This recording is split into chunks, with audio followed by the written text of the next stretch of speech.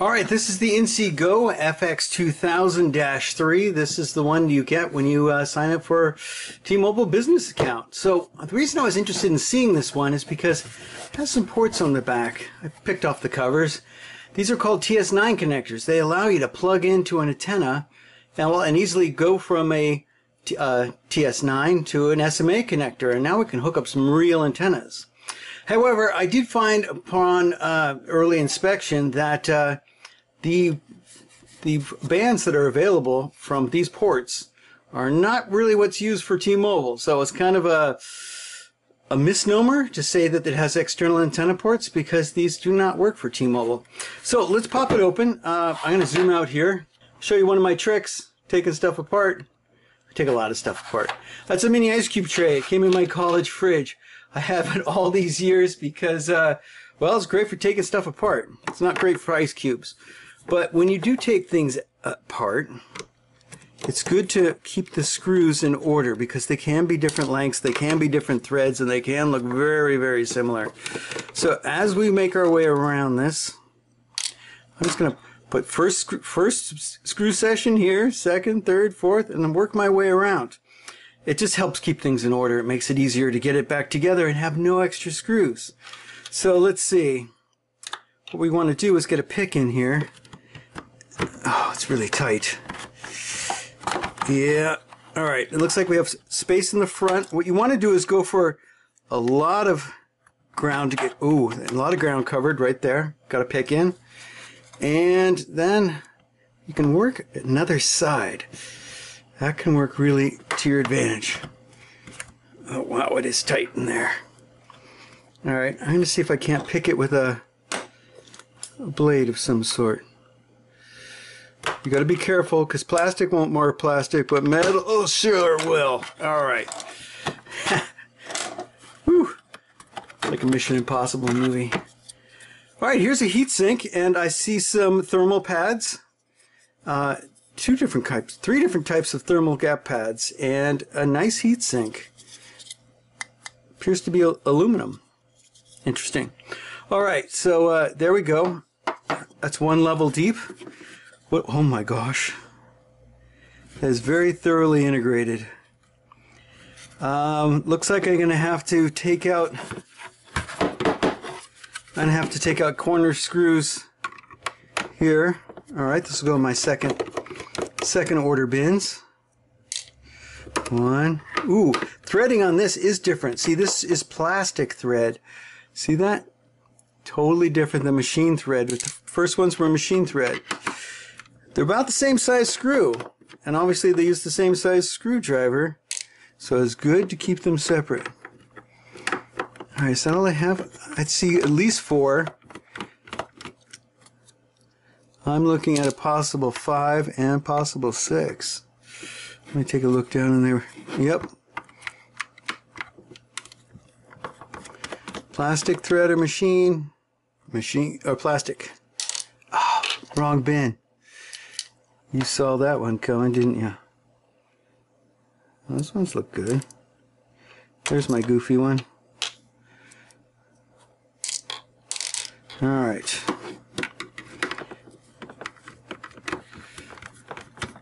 Someone's going to say, move your hand. I can't see. There's nothing to see here. All right, let's see what we're looking at. See if it'll dump out now. Oh, we've got some movement. I can feel it. All right, I got my SIM card in here still. I need to toaster that out. Toaster. Okay, give me something to poke with. They say you shouldn't stick metal stuff in there, so I'm going to try and go really shallow and just get the card. You don't want to cause any damage in that port. Ooh, I'm going to put that in a little bin over here. There we go. Aha! Look at that. Ooh. Okay. It's coming out. It just wants to come in out at its own time. You can sometimes reach in the ports and coerce certain stuff. There we go. I got the whole thing down now. Wow. Whew. Okay, so I see some antenna leads here. And... Huh. We're going to have... Ooh, there's some antenna leads right here. In fact, these are the ones that go to this port. This port and this port go, and wow, different size gauge, but this one and this one go to these ports. So the white and the blue, a white and a black of thicker gauge. I also see a port down here of the blue. It's a different, same color, but a different gauge, so it's not the same wire. This has all got to come off. Let's see what this stuff does. We'll call these third order screws. I go in the third bin.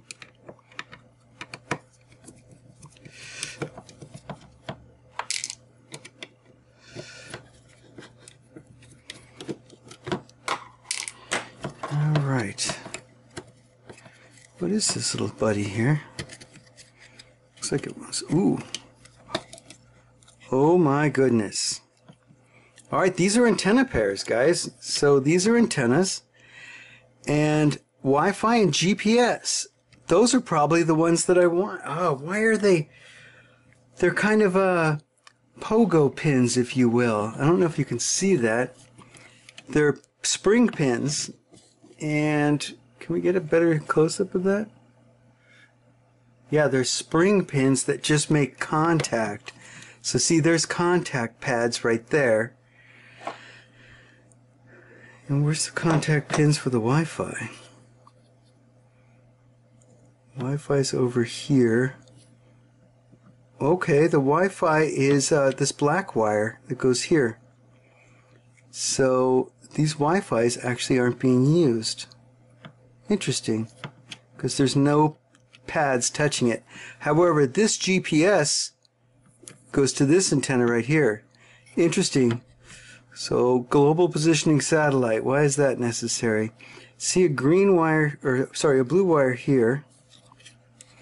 That's interesting. Let's lift up some of these other stuff. If you've ever seen a connector like this, these ones lift up in the back. There's a little black lift there. Once you get this lifted up 90 degrees, is it 90 degrees? It does not want to come up full 90 degrees. It's stopping at 45, but now, yep, I should be able to slide the tail out. And these are also interesting connectors. These can be tough to reseat, but hey, I'm here. Let's pop this up. I get something with a little more leverage. They're just a connector. Ooh, it's a beautiful connector, actually. Wow, look at all those pins. So you know none of those are high power. And given the proximity, they're probably not high frequency either. Yeah, they are really close to one another. Okay, I see some writing all over the place on this.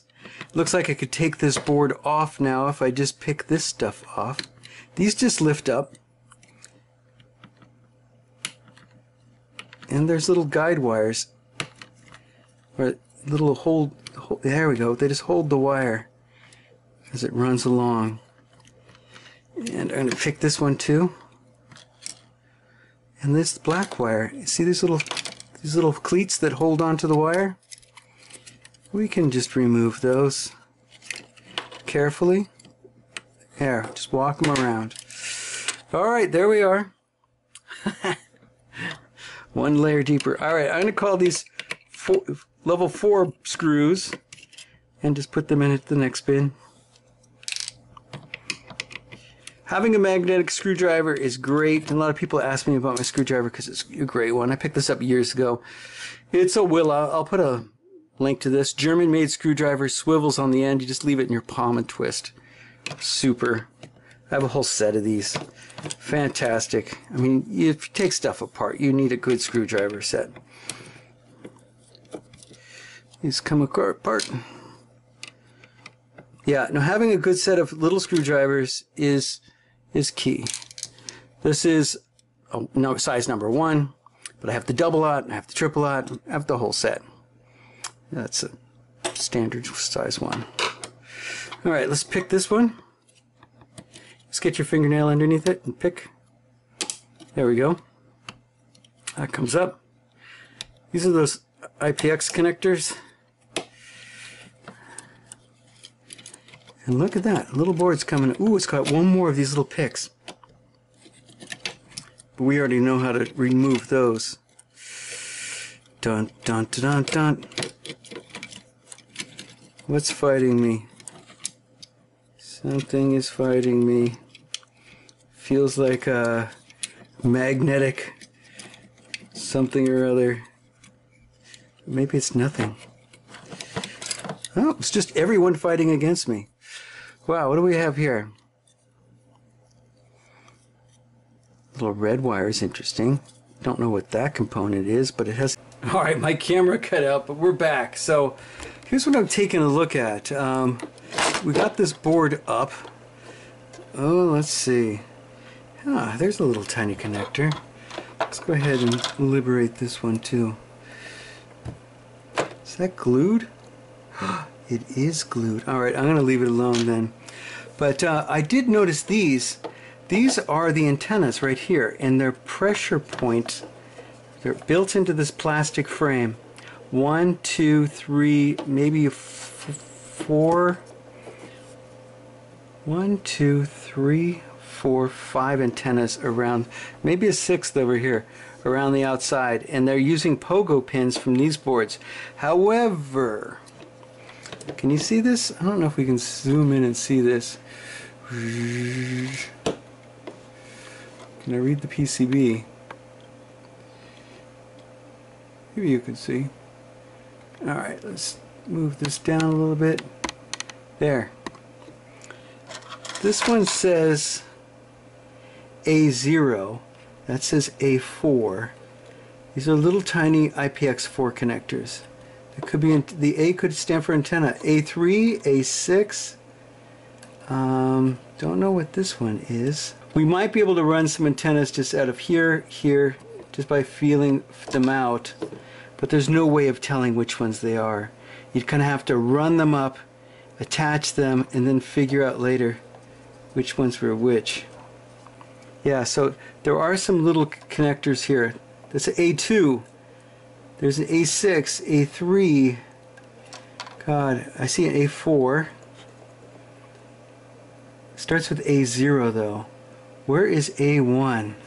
See if I can grab A0 and A1, I might bring them out and see what I could do, because I might kind of control. I can control what plugs into those pogo pins.